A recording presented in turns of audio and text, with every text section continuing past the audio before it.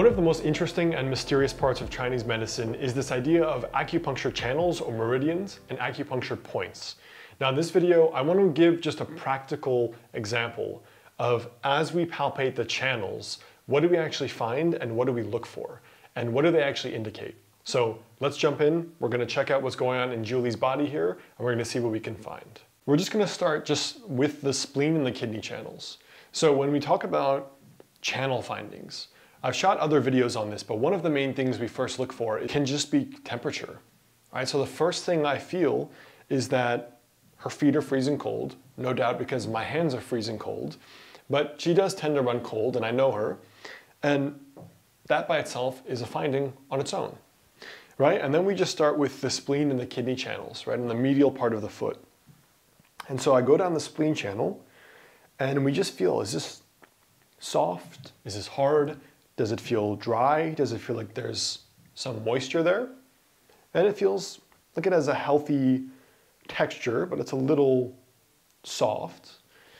And then we're just going to come up and just sort of scan these foot channels here. We're going to come to the kidney.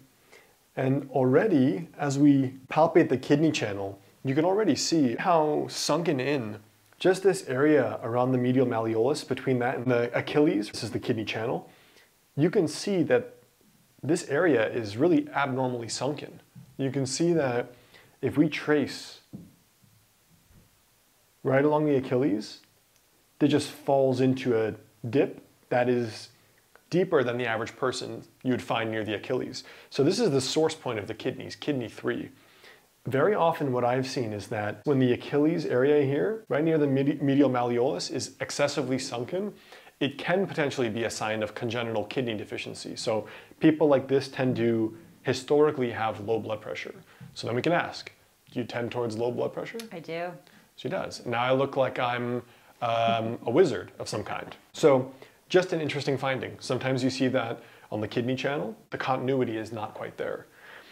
So spleen channel we began with. We're going to go into the kidney channel a bit. So that just jumped out, just visually, right? It's a very interesting finding. And we're just going to trace the spleen channel a little bit. And there's a little bit of nodularity. This is actually tender. Mm-hmm. Yeah. So this is getting towards the she-cleft point of the spleen, this general area. And so there's a finding in the spleen channel there. Sometimes as you trace the channel, on the upper spleen channel around spleen 9, you can feel lumps or nodules. So sometimes people have issues with fluid metabolism. So the fluid metabolism issue can be bloating, gas, low appetite, things like that. Sometimes food sensitivities, sometimes urinary issues, very common. So that just jumps out. You can trace the liver, more tension in that area too. You can go up the kidney. And then I'm going to come on this foot. We're just going to go right from the liver. And we're going to come just sort of up the stomach channel here, see what we can find. And in general, the stomach channel has some tension to it, but it doesn't jump out as being, in terms of texture and continuity. So, you know, these ancient doctors described the channels, these meridians, as waterways. So it's a helpful analogy or metaphor to view the human body in terms of what we were trying to actually do, which is originally Chinese medicine is focused on the free flow of qi and circulation.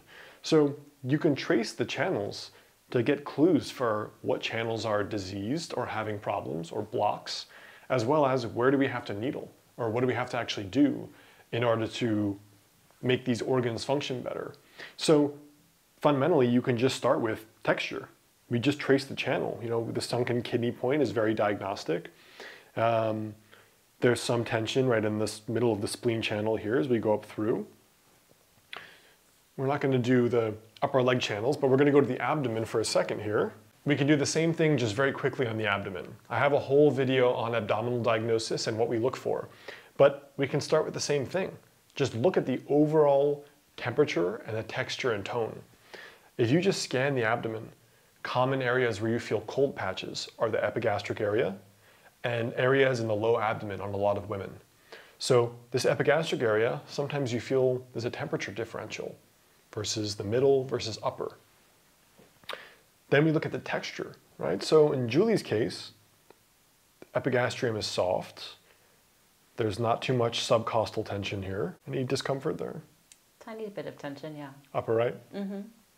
So very often upper right tension, there may be an issue going on with the gallbladder or sort of a reflux tendency. Is that true for you? A little bit of reflux this week, but barely. Okay, but historically? Mm-hmm. So tend to see some clues like that.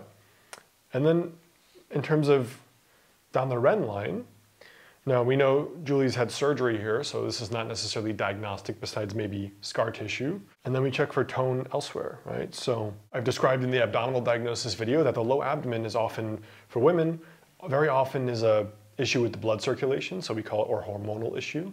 So we call these areas of blood stasis, blood stagnation. So very commonly, these areas, we use formulas that are used for gynecological issues. So it's common to see dysmenorrhea, amenorrhea, fibroids, cysts, that kind of thing. But I'm not getting much in the low abdomen on her. It feels pretty clean and pretty clear. A little bit of tension up in here. So these channel findings, I mean, anatomically, a few sun away from the belly button is the stomach, right? So it's stomach 25, often used for, you know, diarrhea, loose stools, stomach issues, intestinal issues, that kind of thing. And actually, I mean, the abdomen in many ways has its own specialized form of diagnosis where, sure, some of these issues may be on the spleen or kidney channel, but they may anatomically really be gallbladder issues for some people, for example. So we've gone through the abdomen a little bit, and then let's go over here to the arm, and, you know, we can scan a number of channels. We can scan the lung channel, pericardium channel, heart channel. And what we can look for, you know, one common finding we find in the lung channel that I've seen is that there tends to be nodularity, these lumps, as we get more towards the elbow. So right in this area, sometimes people with a history of allergies or asthma or respiratory problems, you'll get these really tough knots. And they're not people working manual labor or lifting weights, but you'll get these areas of knotting tension right in the lung channel here. Sometimes in the heart channel, you get these little grainy, sandy-like feel, little sensations, but I'm not getting much here. Sometimes on the outer arm, sometimes we go down the triple warmer, the Sanjiao channel, and sometimes you can get some interesting findings up in here. Sometimes they're right in the medial portion, and sometimes they're, as we kind of go towards the elbow here. And small intestine, nothing really jumps out too much here on me. But in general, you know, as we scan these channels, what we're looking for is temperature findings and differentials, texture, as well as specific findings like lumps or indentations or just little areas that are granular or pea-sized shapes. So by scanning the channels, by going over them via palpation, you can often uncover clues about the person's medical history and what they currently have going on with their health.